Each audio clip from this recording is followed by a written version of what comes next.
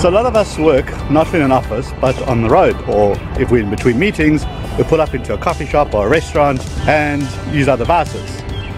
Now, what's cool about being able to work on your phone or on your tablet is just the portability, but keyboard's always been a bit of an issue. Well, check out this keyboard I've got from iClever.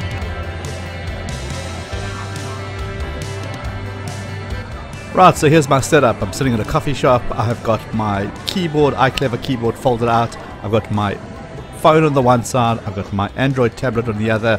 It does work with Android and iOS as well as Windows. In fact, I can connect to my laptop as well.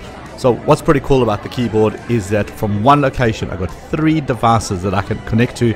Simply pressing the function and one of these numbers will just connect me Bluetoothly to that device. So I can begin typing away as if I would at my normal keyboard back at the office.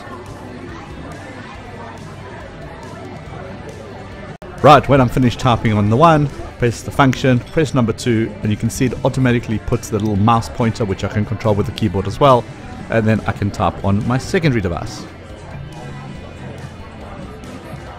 Press the function, numbers, and I simply switch. So it's that quick, that smart, and it's nice to be able to have one keyboard that can control multiple items.